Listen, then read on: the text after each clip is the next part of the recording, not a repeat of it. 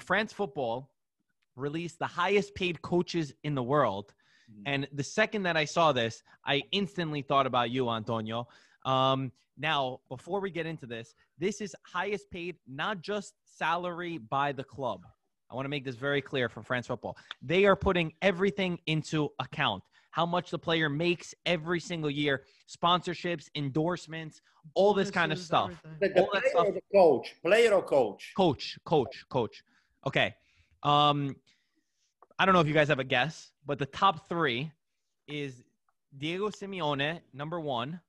Guardiola? No, Diego Simeone. Simeone. Yeah. Simeone at $40 million a year. Wow.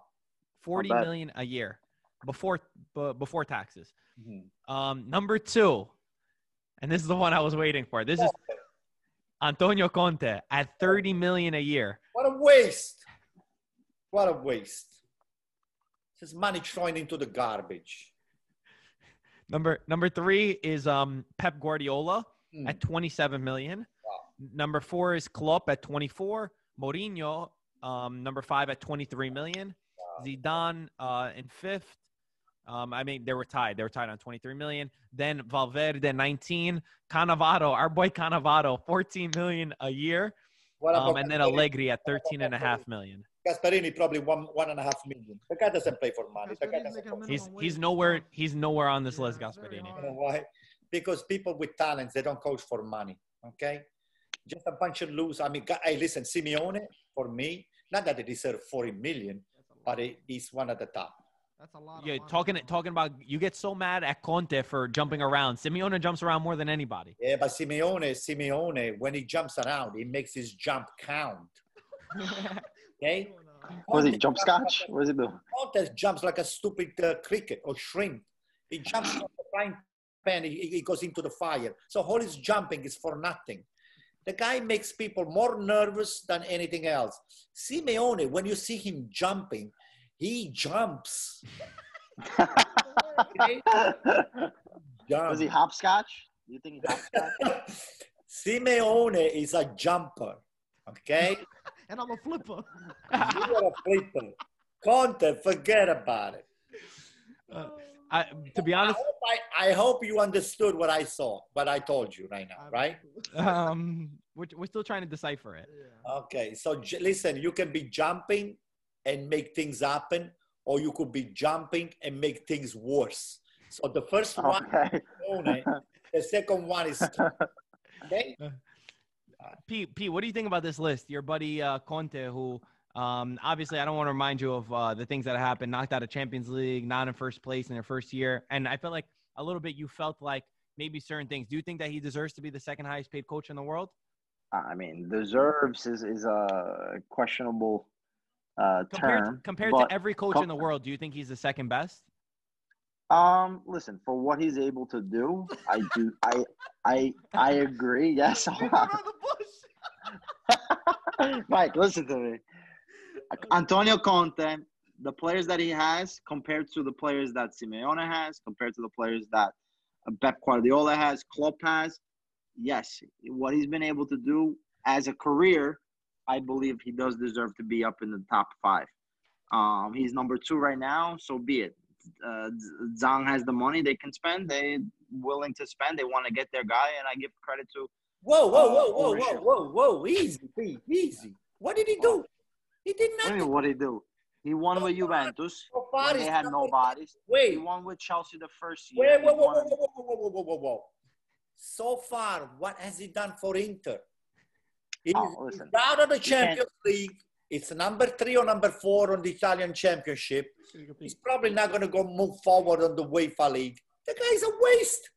How is it a waste? You can't determine it based on 1 year. Klopp took how many years before he won a Champions League? You just said you wanted to give Gasperini 10 years. But 10 Champions Leagues in 10 years. Listen to me. With all the players that this guy here has, what does he have? That is, you can say, oh my God. Right now, we're creating the team. He's got 2 national teams sitting on the bench and another 3 national teams on the field. Yeah, but look at Juventus. Juventus has a better team. But Juventus is not getting the second high-paid coach. Sarri's not even in the top 20 over here. Listen, the reason why they haven't got the second highest coach because they wanted Guardiola. Guardiola said no. If Guardiola was there, he would have been higher than Conte. Listen, That doesn't make sense, though. If Guardiola is free, they're gonna sign Guardiola. Who? Juventus.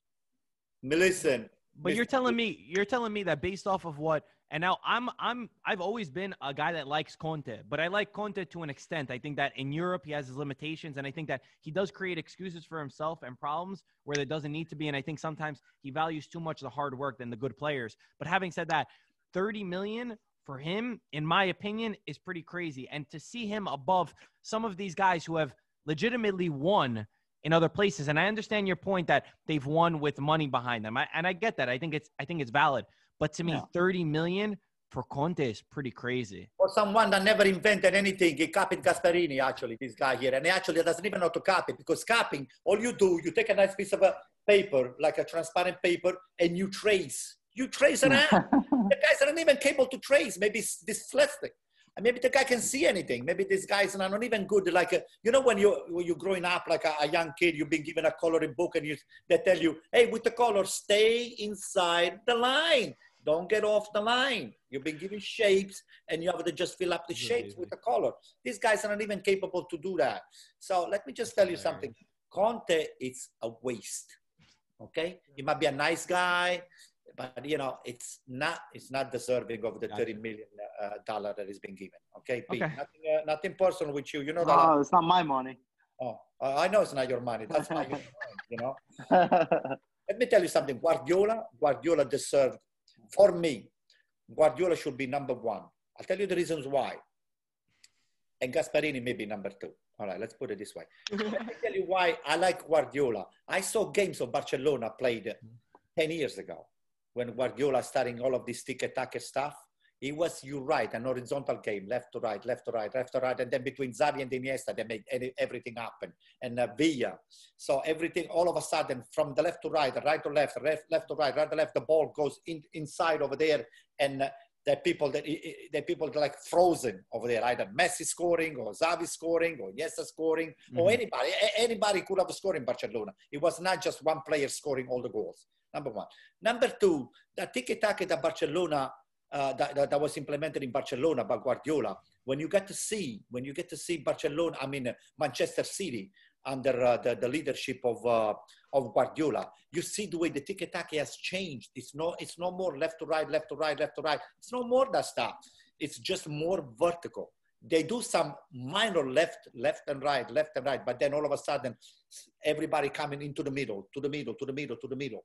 So what does that tell you? That the guy, he has a system and he just implements the system and he adapted the system to the player that he has. Okay? So new players, same system, but different strategy. And I'm sure he uses a different strategy for every team that he's facing. This guy is not a stiff like Conte. Conte is this 3-5-2. It's always going to play the same nonsense and it's so boring.